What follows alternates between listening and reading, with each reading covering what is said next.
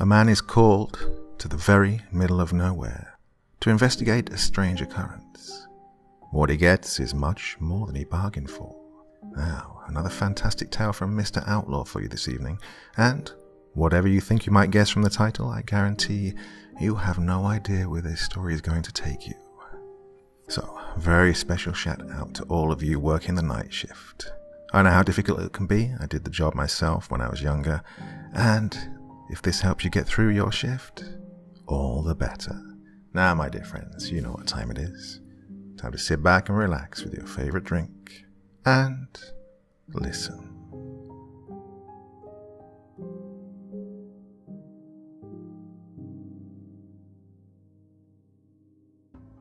Well, to make my introduction incredibly simple, I used to work for the US government. I say used to because I really don't know what's going to happen to me now. Now, I didn't have a glitzy office job or anything. I was more of a field agent, military if you will. But not quite. I'm not going to go into the intricacies of which branch I specifically worked for and what I did exactly. That's irrelevant, in all honesty. You probably really wouldn't want to know. Well, I doubt if you really want to know this either. But I feel as if it's pertinent that this story gets out.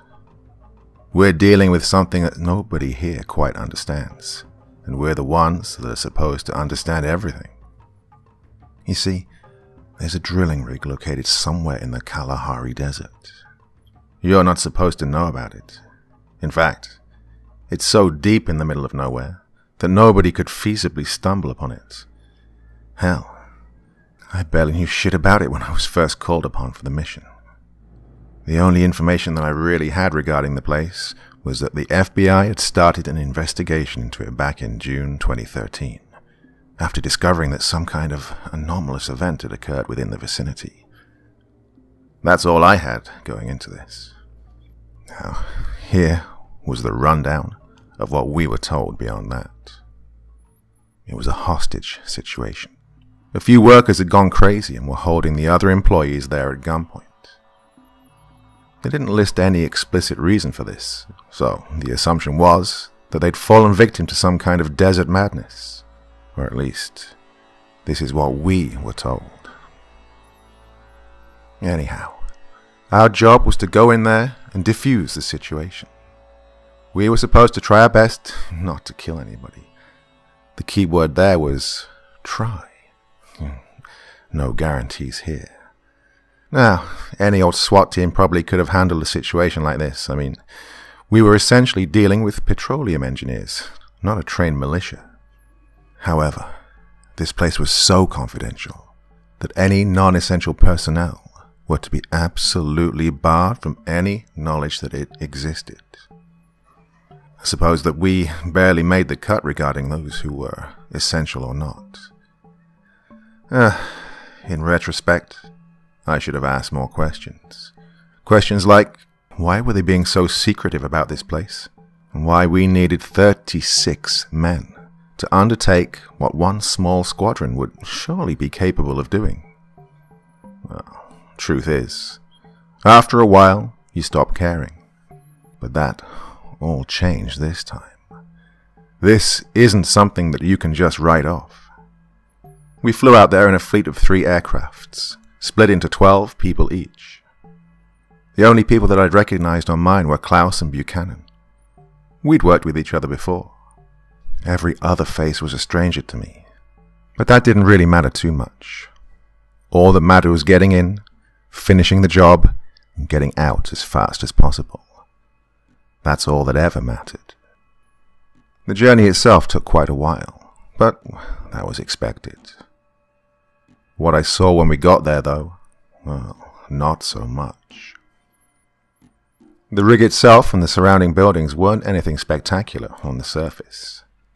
The part that made no sense to anybody was the fact that it was located on the edge of a huge-ass cliff. Buchanan put it perfectly. Kind of defeats the purpose of a rig, doesn't it? When we landed, it became apparent that the place actually extended down into the cliff via stairs, ladders, elevators, and tunnels. The entrance was essentially a small, gated building that provided access to the first set of stairs. The plan was to go like this. Since the place was too tight for 36 people to enter at once, we were going to be split into 3 groups of 12. If the first group ran into trouble, they'd send down the second. If that failed, then the last group would have to step in. So, ideally, the second and third groups wouldn't even be necessary. They were just there as a fail-safe of sorts. I was part of the second. Now, I'll be honest, I wasn't really taking this whole thing too seriously at that point. I mean, we were dealing with some batshit workers who presumably only had access to basic weaponry. Besides, I was pretty sure that if the perpetrators got a bit too rowdy, the first group would just end up wasting them, possibly at the expense of a few innocents being injured. In other words, they weren't going to need us. Evidently, some of the guys in my squadron felt the same way. Klaus even found a fridge with some beers in one of the surrounding cabins, and we finished them off while our supervisors weren't looking. But after about 2 hours of dicking around, we were informed that we needed to head down. Most of us stood there in disbelief for a while. The supervisors were forced to bark at us a couple of times in order to stir a reaction. Well, we eventually complied. I mean, we had to. However, the implications of the fact that 12 trained men armed to the teeth couldn't finish the job was undoubtedly weighing down on us. I mean, we were pretty much expendables going into an unknown situation. Suddenly, I was glad that we'd had those few beers to keep our nerves in check. As we got to the mouth of the entrance, one of our supervisors, I think his name was Richter, swung open the large metal gate that was guarding the place. We all poured into the structure and found ourselves standing in what appeared to be a reception area. It was a small space with a few desks and filing cabinets along with a singular, metal, vault-like barrier. Richter walked up to it and entered a code into the panel beside it. It opened up, and we were suddenly faced with blackness. We all flicked on our rifle lights and descended the steps. From what I could tell, there seemed to be light bulbs above, but I guess they weren't working for whatever reason. The steps themselves branched off quite a bit. I'd estimate probably once every 50 meters. However, we never went anywhere but straight. Richter just told us to keep going down. After what might have been about 20 minutes, we finally reached what appeared to be some kind of mixture between a lab and a control room. There were monitors and scientific instruments set up in a relatively haphazard manner across the large rectangular space.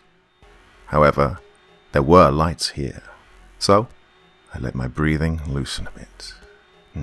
I never really liked the dark too much. Richter told us to be quiet as he moved towards a door near the back of the room, almost as if he were listening intently for something. However, there was nothing to be heard. It was sheer silence. I could tell that Richter's expression had plummeted when he looked back at us. He motioned us over towards the door and whispered, "Keep your guard up." With an extreme sensation of reservation filling the air around us, we all just followed his orders. Ever so slowly, he started opening the door. Now, I should have expected what we were about to see. I should have been expecting anything, but I still couldn't stop myself from gagging a little. I'd seen death before, but not like this. The entirety of the first team was lying there limp, chaotically dispersed across the white floors of the hallway. It was an absolute gory mess. It was strange as well. The bullet holes on their bodies seemed too large, like they were the result of a .50 caliber sniper. But who'd be sniping in such close proximity? At this point, it was safe to assume that we weren't simply dealing with rig employees. Our superiors had either lied to us or were out of the loop themselves. I was leaning towards the former. Wouldn't be the first time that it had happened. Richter held up his hand, signaling for us to halt. In all honesty, I couldn't be too mad at him. He also looked terrified. After a moment of excruciating hesitation, he finally motioned for us to enter the hallway. I suppose that we still had a job to do after all. We moved with absolute caution, making minimal noise and trying not to disrupt the bodies. Just like the staircase, the hallway branched off quite a bit, but we always just went straight. Eventually, we reached a larger, rusted metal door at the end. It was marked by large, red letters. Inspection zone. Maximum clearance needed. There was another panel to the side of it, which also included what looked like a fingerprint scanner. We all looked at Richter, trying to anticipate what the hell our next move was going to be. After what felt like an eternity, he finally walked up to it, entered a password, and scanned his thumb. We started to brace for whatever was coming. However, I don't think we could ever have been prepared for what was waiting for us on the other side. A deafening alarm accompanied by flashing red lights washed over us as the metal barrier began sliding open. It was a massacre that followed. A barrage of ammunition started decimating our group, but since I was near the back, I didn't get the full brunt of the assault. However, there was no way in hell that I was going to try returning fire. That would have been futile. I got a brief glimpse of who was firing at us before turning around and bolting.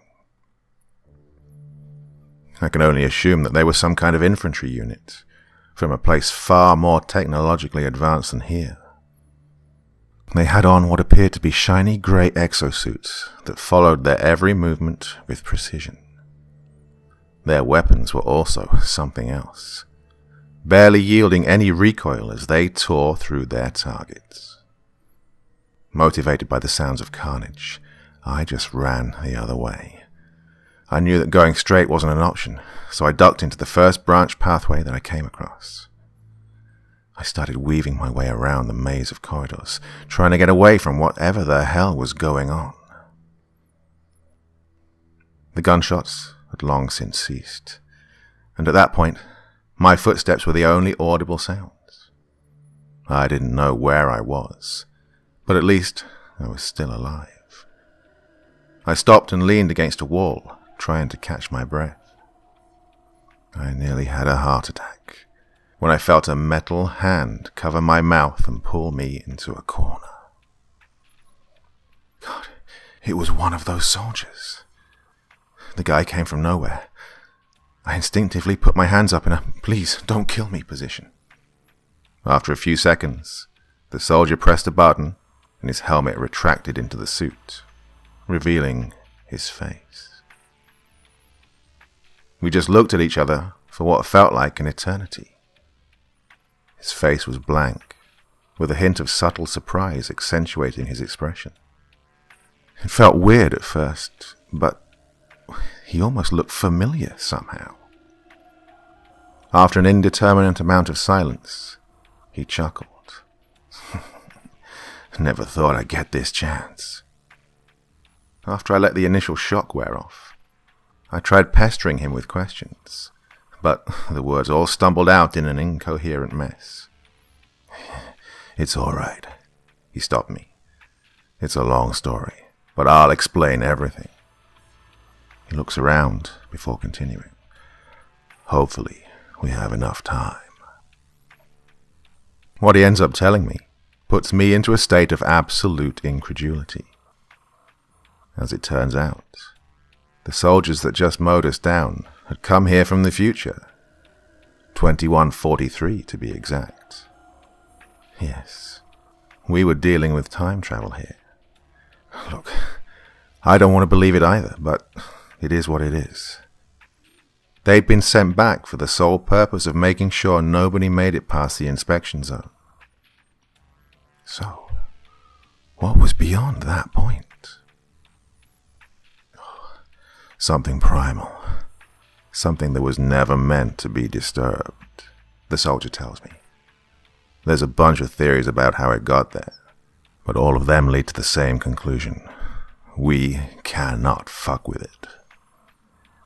He tells me that once we started digging into the cliffside in an attempt to find out what was going on, we ruined the future for everybody.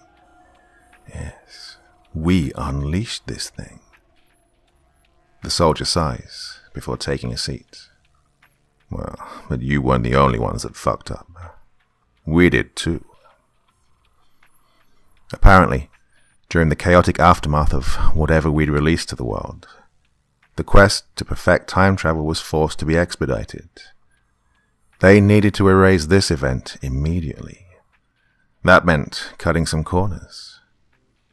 The first team, which consisted of around 15 people, was supposed to be sent back to the winter of 2014, the actual time during which we supposedly started constructing the rig. They wanted to end it before it started. However, the technology was simply not ready yet. Instead, they were accidentally dropped around June 2013. Wait, 2013? June? That's when this whole thing started. It wasn't the winter of 2014. I looked up at the soldier, and he just nodded, as if he knew that I'd just connected the dots. So, you can see where we catastrophically messed everything up, right? I needed to think about it some more. No, it couldn't be, right? Apparently, when the first team of 15 was sent back, they triggered something. It might have been some sort of seismic event or unnatural spike in radiation that caught the attention of the US government. In addition to this, the pod that was supposed to contain their water and rations had been dropped nearly 400 miles away from where they were. In short, all of them died in the desert before they could even warn anybody about this. In their attempt to stop people from discovering the monstrosity located within the cliffside, they were the ones that caused them to look for it in the first place. Predestination, I found myself whispering. The soldier simply nodded. Yeah, we created some kind of fucked up self-fulfilling prophecy. It doesn't really make a lot of sense to me, but I'm irrelevant here. I didn't help design that goddamn time machine. So, what the hell did we release? I asked him. What are you guys trying to protect? He chuckles again, although a sneer would probably be a more apt description of the sound he made. We weren't trying to protect that fucking thing down there. We were trying to protect humanity. We need that thing to remain dormant for as long as possible. There's nothing we can do if it wakes up naturally, but we sure as hell can't be the ones that cause it.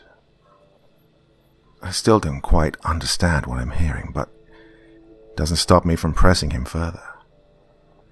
So why are you guys here now? It's 2018. Did the machine fuck up again? The soldier nods. We couldn't risk another mission landing before the discovery, so we needed to make sure that we were sent back at some point afterwards. As it turns out, that ended up being a few days ago. We couldn't control when exactly we landed, so, well, this is what we got. So, what the hell are you supposed to do now? I asked him. He looks up at me, with an expression that I can only describe as sheer disconcertion on his face. Well, we kill everybody that comes here. That included the employees, and whoever's sent here to investigate. My heart drops a bit. I feel anger rising in my system for just a second, before ultimately realizing why this may be necessary. 100 lives taken today is worth saving humanity in the long run. You guys are close, he says, close to drilling into the beast's lair. We have no time to try and convince you to stop. There's only 15 of us after all. In our timeline, you guys initially disrupted the thing at the end of this year. You saw the sheer scale of this creature and decided not to provoke it any further. However, by that time it was too late. This thing reacts rather slowly, but the results are always apocalyptic in the end. It woke up 124 years later to find a massive hole that led to the outside world, and then it escaped. He lets out an exasperated exhale before continuing. We have no time. There's no time. I'm cautious as I ask the next question, not really knowing where it'll lead me. So, why didn't you kill me? Isn't that the job? He looks at me again. This time, we hold each other's gaze for what feels like an extended period of time. His eyes were so familiar. I realized why that was the case later on, but it felt so strange at the time. Eventually, he reaches into his pocket and takes out a Polaroid picture, sliding it towards me. I pick it up and flinch in surprise at what I'm seeing. It's me, holding a baby. I don't recall ever posing for this picture. Also, I'm about 28 now, but look to be in my mid-30s in the photo. I stare back at him, expecting some sort of an explanation. He just chuckles again. Nobody in our family ever blamed you for what happened.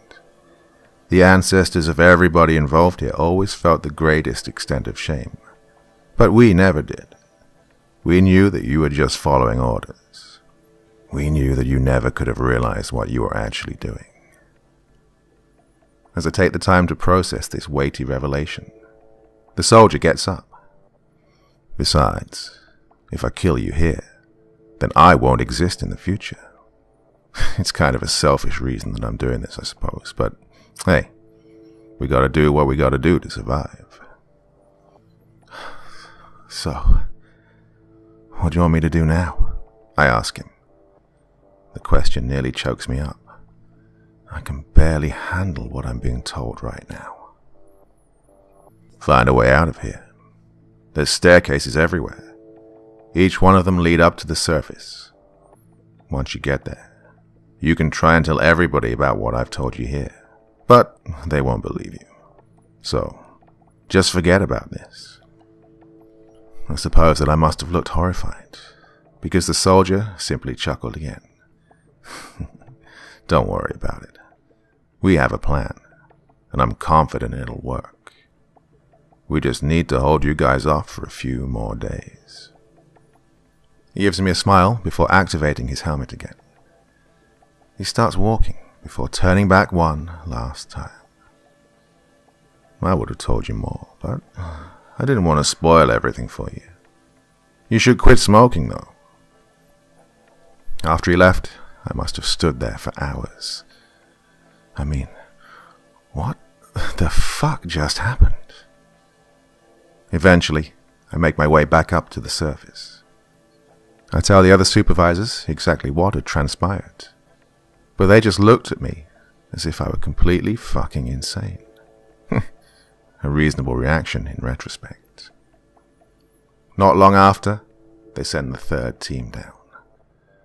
I hear later that they didn't even make a dent on the soldiers from the future. Good news, I guess. Later that day, I'm flown back to the States and questioned extensively. I just tell them the same thing that I told the supervisors. I even show them the picture that the soldier gave me. The higher-ups who question me simply write it all off as me being mad. I'm on paid leave for now. I'm not sure when they'll decide to bring me back. In fact, I don't even know if they're considering bringing me back at all. Whatever. I just need to forget about all of this. I just want to believe that everything the soldier told me was bullshit. But why would it be? Why would he go through the process of making it all up just to fuck with me? This all seems to lead to one conclusion, and it's not a good one. When the soldier told me that he was confident in their plan to save humanity, there was something off about the way he'd said it. Something that told me he wasn't actually confident about it at all. Oh God, we may be in real danger here.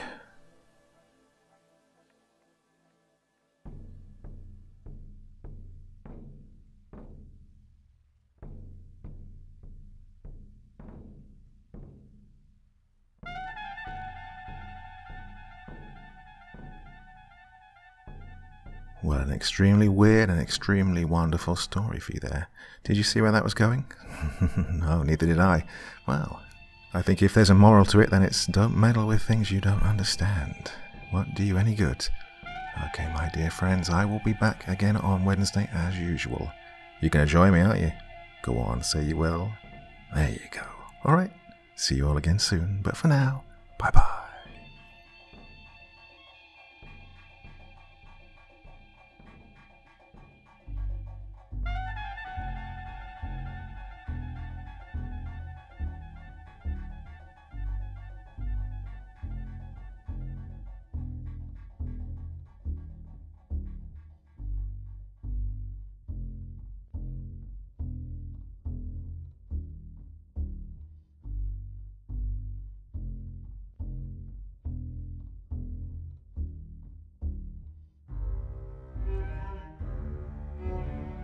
Thank you so much for choosing to spend your time listening to me. Now, if you enjoyed the Dr. Creepen experience, then come find me on Facebook. Come chat with me on Twitter. Listen to the background music and download it if you like on SoundCloud. Drop by the store, pick up a t-shirt. And, importantly, if you've got a story you'd like me to read, send it to Dr. Creepen's Vault, the subreddit I set up so that I could read your stories. Now, looking forward to seeing you all again real soon, so come check me out, okay?